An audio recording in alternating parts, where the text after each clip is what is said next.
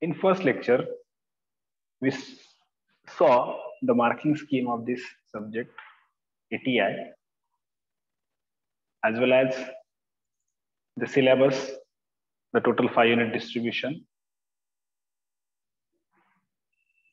So today, we'll start our first topic, that is unit number 1.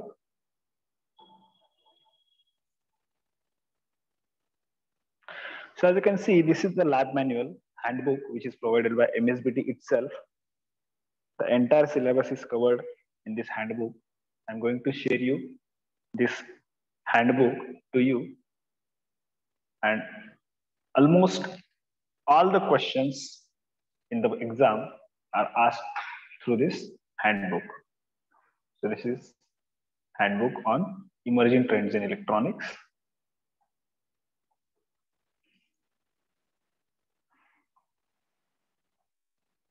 This is the syllabus. Our first unit is advanced processor.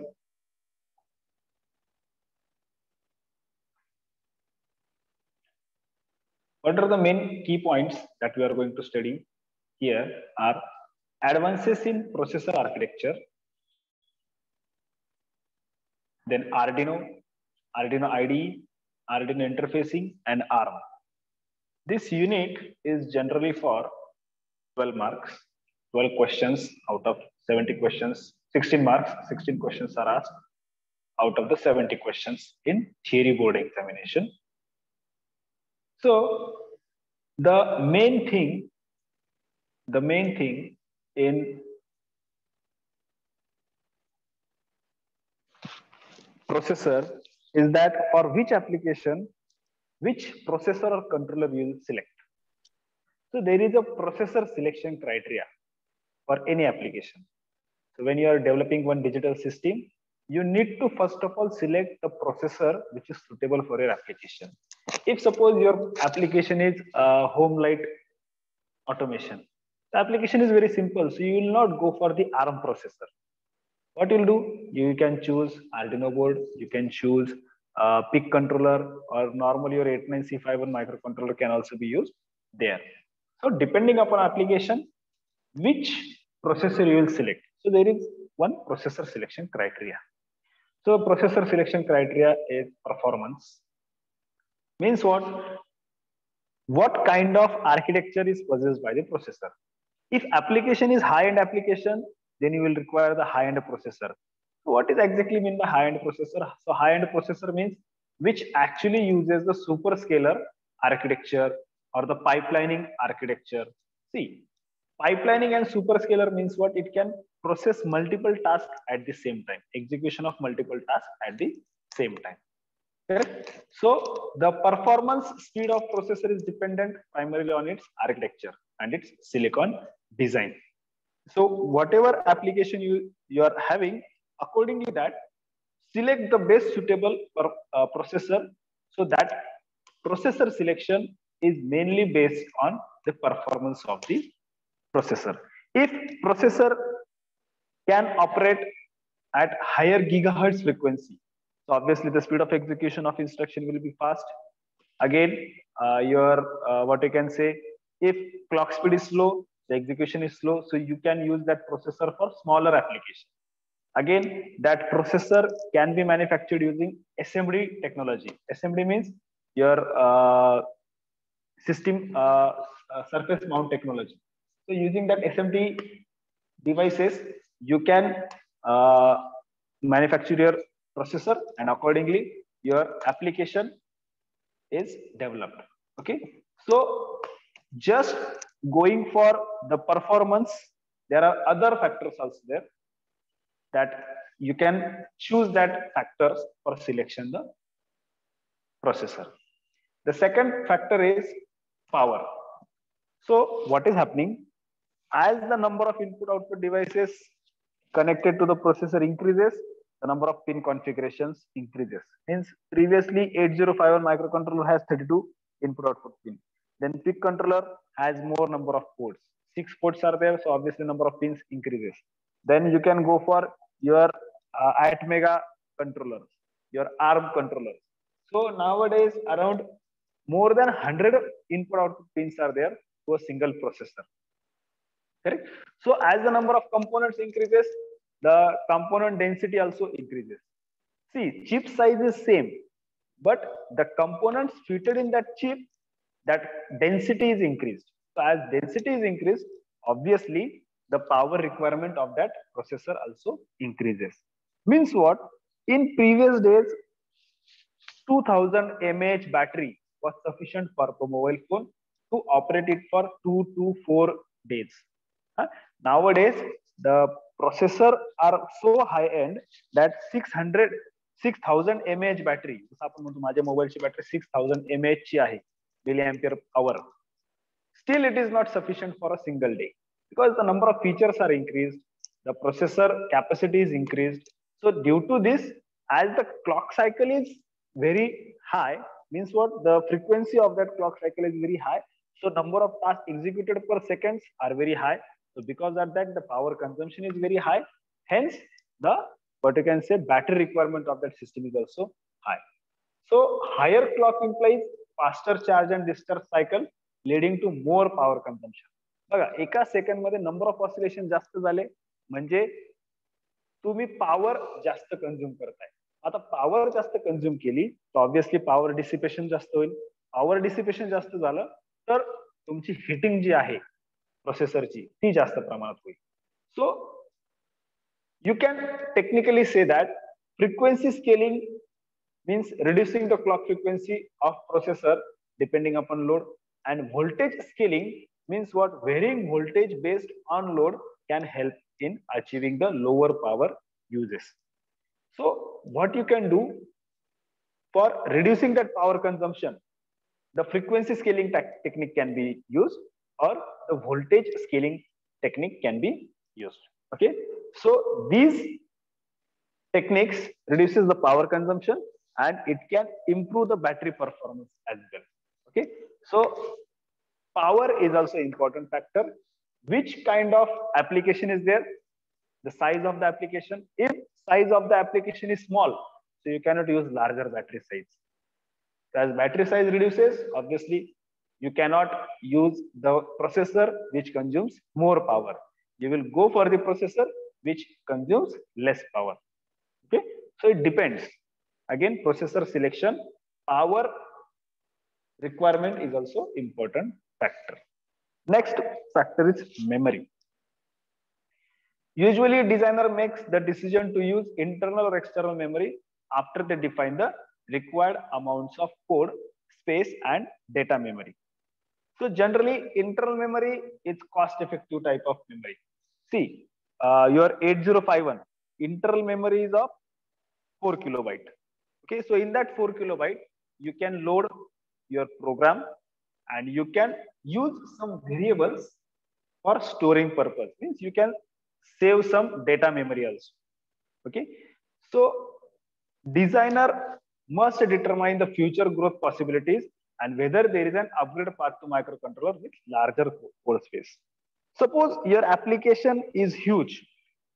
So for that huge application, your program code will be huge. So to store that program inside that processor, you will require the larger memory. So obviously, for larger application, larger internal memory processor is also required. This is important thing, correct? So if the processor is having less internal memory, to store that program, your processor must support the external memory as well. म्हणजे तुम्ही त्याला external memory connect करून पण त्याच्यामध्ये data store करू शकता. सो अशा टाइपचा processor तुम्ही सिलेक्ट करू शकता त्यावेळेला. Then next factor is peripheral set. So it means that every system design needs, apart from processor, many other peripheral input output operations. खूप सारे इनपुट आउटपुट डिव्हाइसेस त्याला कनेक्ट करण्याची गरज पडते. So since in an embedded system, almost all the processors used are system on chip. आजच्या embedded system मध्ये system on चिपच सगळ्या प्रकारचे डिव्हाइसेस आपण यूज करतो. त्याचं रिझन काय आहे की जेवढ्या प्रोसेसरच्या जवळ दुसरी आयसी असेल तेवढा डेटा ट्रान्सफर रेट हा जास्त असणार आहे, तेवढा त्याच्या सिस्टीमचा लॅग कमी असणार आहे, सिस्टीमचा परफॉर्मन्स वाढणार आहे. Hence many other input output devices are there, which are usually connected to the processor. So depending upon application, how many input output devices you are going to connect to that processor, depending upon that processor is selected. Suppose one processor is there which is very fast, which has high internal memory, which has low power consuming capabilities. All these features are okay, but still it has only 16 input output pins. So there is a limitation of connection of hardware to that system. Hence, peripheral set is also an important thing. Along with these other factors, how many number of input output devices you can connect to that system, this is also an important thing. Then next point is operating voltage. See, if the system is mobile system means what you are carrying from one point to another point. Okay, so you cannot directly every time plug that system to AC mains supply for the powering purpose. You are using the battery. So if you are using the battery, means what? Suppose that battery is of 12 volt. So your processor must have operating voltages between 0 to 12 volt, so that that processor can be powered up and it can be operated. If suppose your battery is of 5 volt and for operation purpose your processor requires 12 volt of power supply. So though other features are very good, but if your processor even cannot run itself, it cannot run the system. जसं आपली two wheeler पेट्रोलवर चालते आणि तुम्ही त्याच्या टाकीमध्ये पाणी ओतलं तर ती चालेल का? नाही, तिचा मायलेज छान आहे, पिकअप छान आहे, पॉवर छान आहे, सगळ्या गोष्टी चांगल्या आहे, बरोबर. पण पेट्रोलच टाकावं लागेल ना आपल्याला त्याच्यामध्ये. सिमिलरली तुम्ही बॅटरी कोणती युज करतात, त्या बॅटरीवर तुमचा प्रोसेसर रन होतो की नाही हे पण चेक करणे काम आहे. Okay, so operating voltages is also an important factor. Okay, so many other processors are there which generally works on 2 to 5 voltages. Okay, 1.8 volt, 3.3 volt. Okay, means if suppose it is accessing the external memory, so processor generally supplies the voltage of 3.3 volt to that memory chip also. So your processor must operate on that volt, then and then it can operate the other peripheral devices. Okay, so Li-ion batteries are generally used for powering the processor. Then the specialized processing unit. So apart from the core, म्हणजे core म्हणजे काय, जो actual तुमचा ALU असतो जो execution करतो task. So apart from this core, presence of various co-processors and specialized processing unit can help achieving necessary processing performance. So these specialized processing units can be floating point co-processor. So this can be connected to the processor as well. Then the graphic processing unit, ज्याला आपण GPU असं पण म्हणतो, बऱ्याच वेळेस तुम्ही GPU ऐकलेले असतील. So these GPUs can also be connected to the processor. So processor must have compatibility with them. Okay, जसं आपण म्हणतो की एखादा पर्सन ज्यावेळेस मार्केटमध्ये मोबाईल फोन घेण्यासाठी जातो, तर आता तुम्हाला माहिती आहे की पबजी हा एक खूप चांगल्या पद्धतीचा गेम आहे जो तुम्ही मोबाईलमध्ये इन्स्टॉल करता. तो पबजी चांगल्या प्रकारचा परफॉर्मन्स कोणत्या फोनवर देईल, ज्याचं ग्राफिक कार्ड खूप चांगल्या पद्धतीचं, ज्याचा जीपीयू खूप चांगला आहे त्या फोनचा, त्याच्यावरती गेम्स खूप चांगल्या पद्धतीचे वापरले जातात किंवा चालतात. तर मॅली हा प्रोसेसर तुम्ही ऐकलेला असेल, मॅली नावाचा GPU. Depending upon the processor, there are many co-processors are also there which can be interconnected. If your processor is very good, but for your system there are requirement of more than one processors, so that processor which you are using must be compatible with other co-processors as well. Okay, so this floating point co-processor, FPC you can say. Okay, it is also one kind of co-processor. GPU, that is graphic processing unit. Then digital signal processor. See, digital signal processor, where it is used whenever you are processing the audio and video, the processor which actually processes audio and video, that processors are DSP processor, digital signal processor. Means in your CD player, DVD player, your MP3 player, MP4 player or home theater, generally DSPs are used along with your microcontroller. So DSP generally processes that audio and video. Okay, and then your processor, system processor generally controls all other activities. Okay, so this coprocessor or specific processors also interfaced with your normal processor. So your normal processor must be compatible with this coprocessors. Okay, and finally, the most important thing is price. What is the price of your processor which you are choosing? Suppose तुम्ही खूप छान प्रकारचा setup बनवलाय, खूप चांगले चांगले त्याच्यामध्ये hardware install केलेले आहे, पण तुमचा प्रोसेसर जो तुम्ही युज करताय तो किती हाय एंड असला पण त्याची ऍक्च्युअल प्राइस किती आहे, मार्केटमध्ये किती प्राइसला तो अवेलेबल असणार आहे, this is also important factor for selecting the processor. Okay, म्हणजे तुम्हाला रिक्वायरमेंट अशी आहे की सगळ्यात कमी कॉस्ट मध्ये ती सिस्टीम बनली पाहिजे. तुम्ही काय करणार, तो प्रोसेसर असा सिलेक्ट करणार की त्याच्यामध्ये तुमची कॉस्ट सेव्हिंग झाली पाहिजे.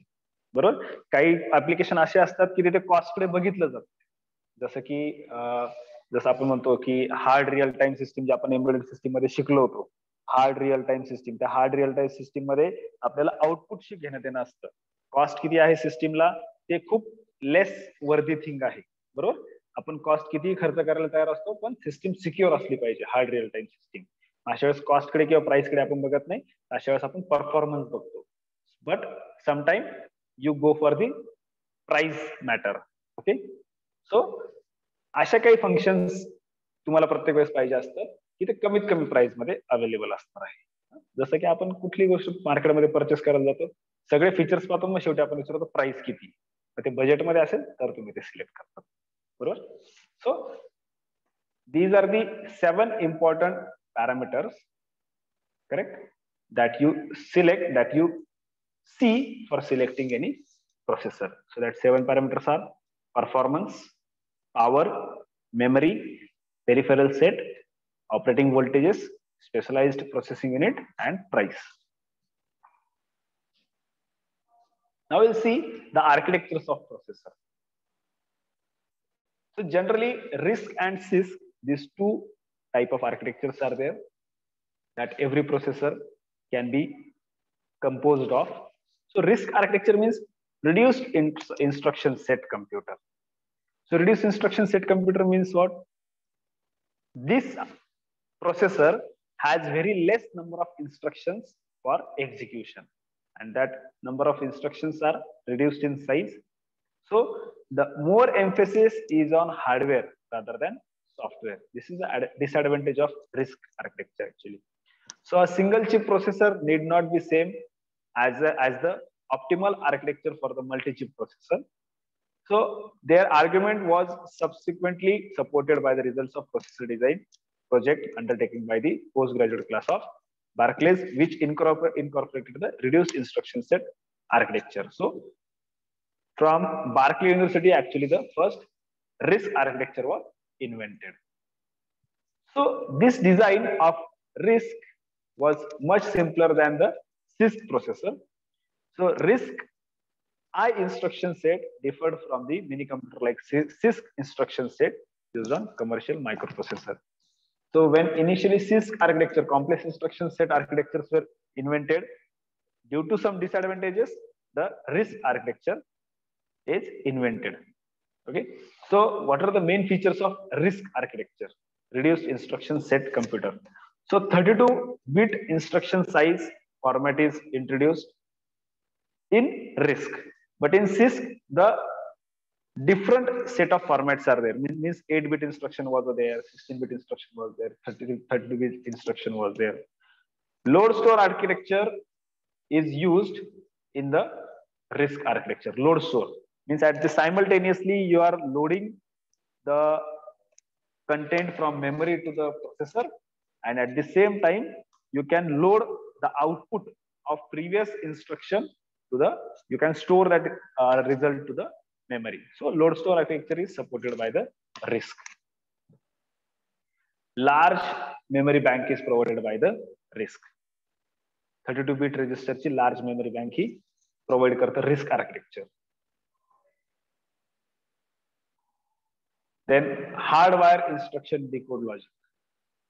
Okay, pipeline execution. Pipeline execution, what I told, that many instructions can be executed simultaneously. That is nothing but the pipelining. Huh? Like suppose 3 pipes are there from one tank to another tank. So water will go or pass from first tank to second tank through 3 pipes. Means 3 instructions can be executed at the same time. So that is nothing but the pipelining. In processor, we generally it is called as a pipelining. Then single cycle execution. As we saw that fixed 32-bit instruction size is fixed. Because of that, most of the instructions are single cycle execution instruction. म्हणजे एका cycle मध्ये पूर्ण instruction execute होत असते. So these are the major advantages of RISC architecture. So RISC, the advantages are processor size is smaller, shorter development time, system development time shorter होतो, high performance, and with ever increasing complexity, the performance is also high. So these are the major 3 advantages are there for RISC architecture. There are some disadvantages also.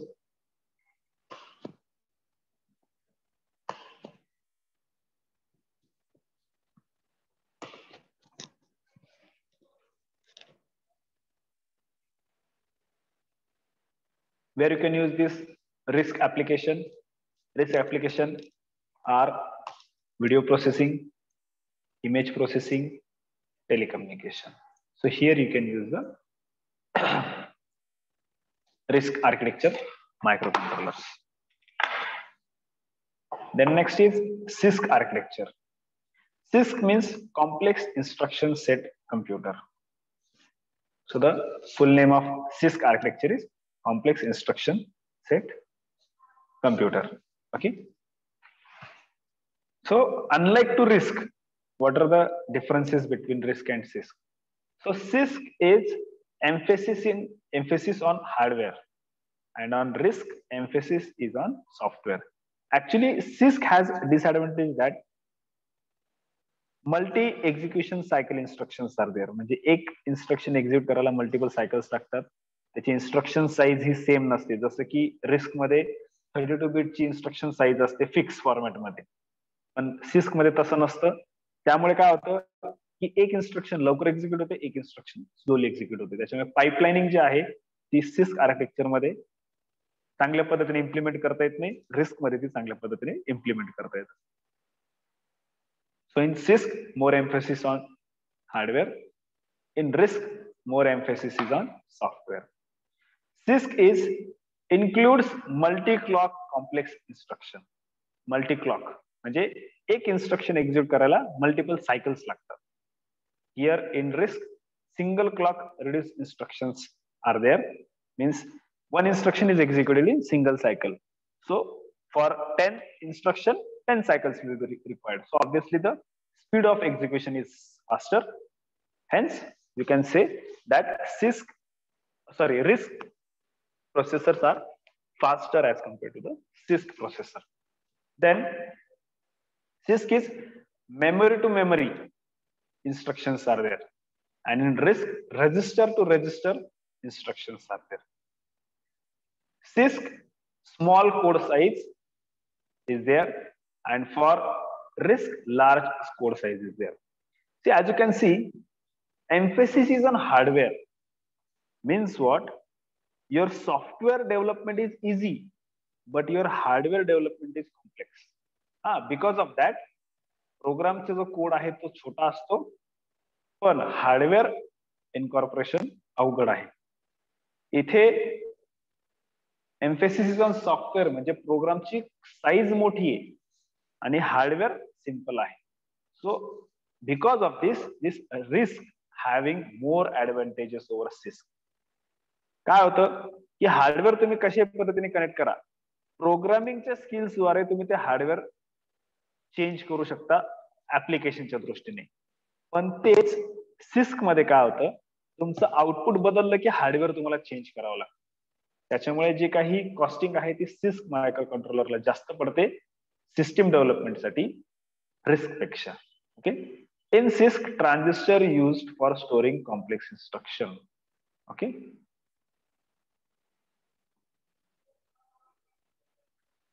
in RISC spends more transistors on memory registers. Data is stored in the form of registers, you can see. Okay, so this is a RISC architecture, and this RISC processors we are going to see in this unit only. That's why the simple explanation of RISC architecture is there here. So as I told, pipelining means what? Execution of multiple instructions at the same time. So here we'll study the pipelining. So pipelining is a technique for implementing instruction level parallelism within a single processor. So pipelining attempts to keep every part of processor busy with some instruction by dividing incoming instruction into series of sequential steps performed by the different processor units with different parts of instruction processed in parallel. Pipelining एकदम simple पद्धतीने तुम्हाला explain करतो. Pipelining म्हणजे काय बघा. Suppose तुम्ही दोन कामं करताय.